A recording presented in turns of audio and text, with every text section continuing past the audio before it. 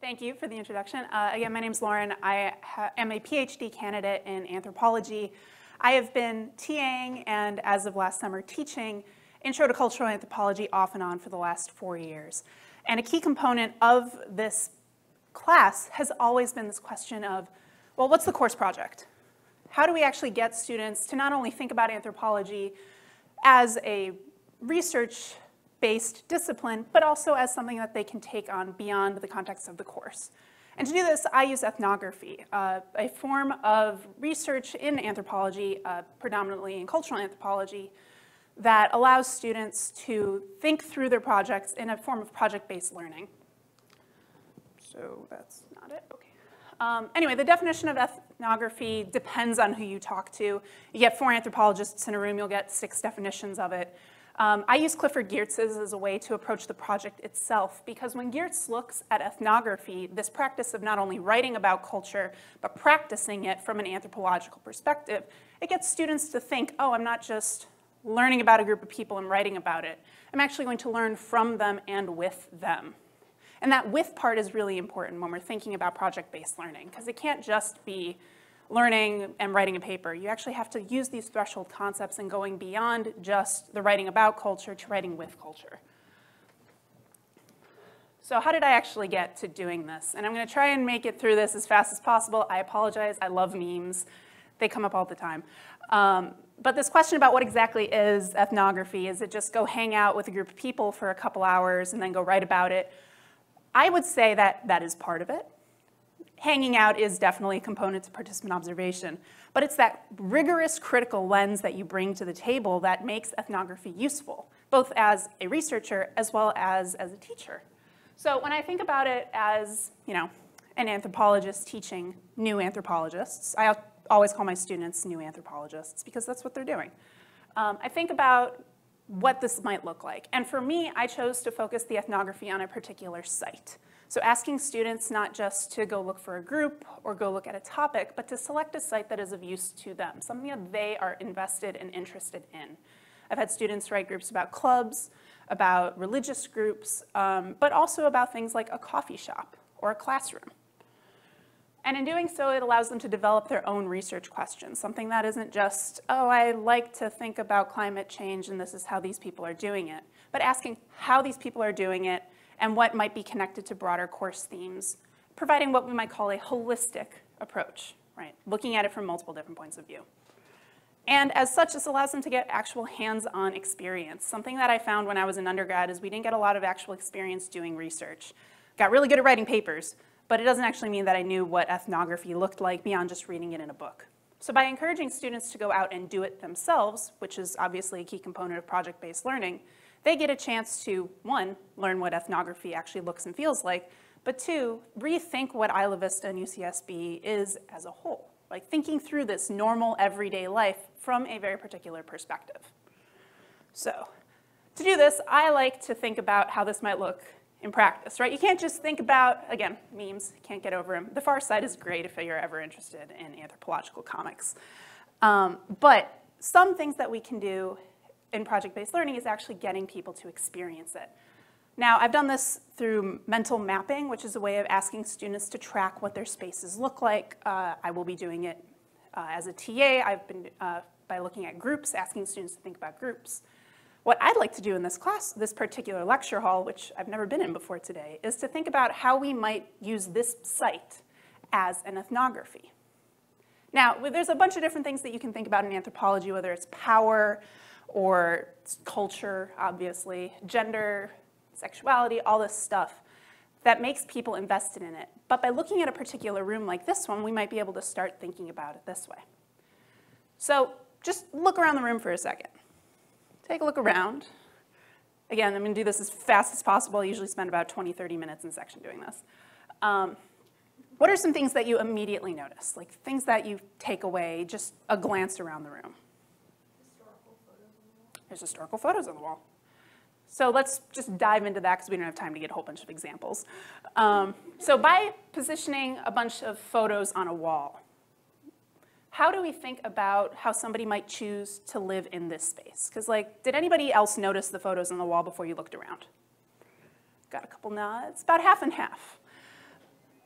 And those are positioned for a very particular purpose, right? And how might you figure out what that purpose would be? Like what could you do as new anthropologists in this room? Ask what? Ask someone. Ask someone. Who would you ask, though? That becomes the next question. Staff. Ask staff, right. And in order to do this as a new anthropologist, so as a student, you would have to go find a staff member, which means taking that first step in ethnography. You're not just thinking about your site, you're thinking about the people in it. You're thinking about who's creating these. So maybe if there's a date on the photos, right? Maybe you can track down the original photographer or the person who printed the photographs. But you'd have to figure out the different steps to doing that. And then you have to think about, why am I even looking at photos in the first place, right? Because this isn't just participating. You're also doing this in a critical discourse. You're inserting yourself into ethnographic practices. So just by looking around the room, it's really easy to start thinking this way. And then by continually incorporating this into the course, whether through getting them to do practices in lecture, having various sorts of homework scattered throughout the lecture or the class, and then finally getting them to produce an ethnography of their own that incorporates these observations and questions with these analytical lenses. So I'm going to try and keep this as short as possible. The last couple of slides here are just strengths, difficulties that you might have when approaching something like this as project-based learning, and then some suggestions that I've gotten from doing this for a while. So obvious strengths, you'll see this in almost any sort of project-based learning, but particularly because you're working with people, it is something that can be student-directed. It allows for creativity and students to think about, oh, I'm not just interested in anthropology because it says culture. Culture is such a broad term, it's like ethnography. So you have to ask them what specifically might they be interested in. It allows students who maybe are more on the STEM side to think, okay, well, what does math look like from a cultural perspective? Or maybe what's my past, my family look like? How might we think through this in these different ways? Also allows and encourages deep knowledge of a very particular site. And any introductory course, there's a lot to cover. And you'll never be able to look at every single thing as in-depth as you would like. But this allows students to choose something that they're interested in and dive in deeply. Like that analogy that dissertations are always that tiny little bump in the circle of knowledge. This allows the students to start making those little bumps of their own. And it also allows for, again, applied hands-on practice. It allows them to think beyond just what the context of the course might be, but think about what holism might be when you think outside the classroom. Again, maybe it's math, but maybe you go on and do some volunteering based on the site that you're working at. Thinking through that allows, again, creative expression and the rethinking of the normal or the everyday. Anthropology at its heart is all about people. And we think of ourselves as normal. So by rethinking what normal looks like, by going out and working with people, it creates and maintains knowledge that you may not otherwise have had, like pictures on a wall. Of course, this also comes with some caveats. There is always a difficulty in implementing project-based learning, no matter how you are looking at it. So in particular, given that I'm working with an introductory class, there are a lot of moving parts, and time management is always key. You get 6 weeks during the summer to teach not only all the introduction to cultural anthropology, but introduce them to ethnography and get them to complete the course, get them to complete the project. So how do you actually manage all of these different parts? And it's not just on you, it's on them. Because ethnography involves actual people, they have to figure out when in the course will they have time to go out and do it. So just that question of how much time am I spending on this in lecture, out of lecture, how do I juggle it with jobs and other classes, and how do I do this in a way that encourages students to keep thinking about it even after you're done? Because if they're spending all quarter doing this one project and then they hate it, there's not as much you can get out of it, I think. So of course, that's part of using human subjects and selecting your site or your group or however you're using an ethnographic or human subjects research project. And finally, this balance of creativity and the introduction of rigorous analytical knowledge, right? Just because you understand what sex is on a piece of paper doesn't mean that you might know how to apply it to a group of people. So this and these are all things that come up in project-based learning, but they're very particular in the context of an ethnographic project. So I'd like to conclude with some suggestions for using research, particularly human-based research, in project-based learning. And these are things, again, come up with over several years of doing these projects and hopefully continuing to do them in the future.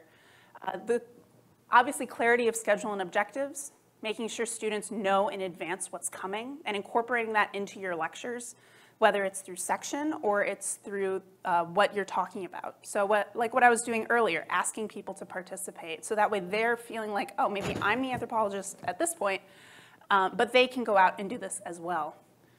Then, of course, providing examples, breaking down the project into manageable parts, which is part of this clarity of knowledge. So maybe one week the proposal is due, the next week they'll do methods themselves in class, so that way they can go out and do them later, and so on and so forth. As it is a part of project-based learning, you have to take the process into the project. In identifying these different segments, you can't just say, oh, here's the calendar, go do it. You have to look at how they're advancing through the course and see what happens at the end. And this is why I really like ethnography, because it gets students to think outside of the classroom and actually go outside the classroom. And in doing so, rethinking what the normal and everyday might look like from a holistic perspective. So, thank you.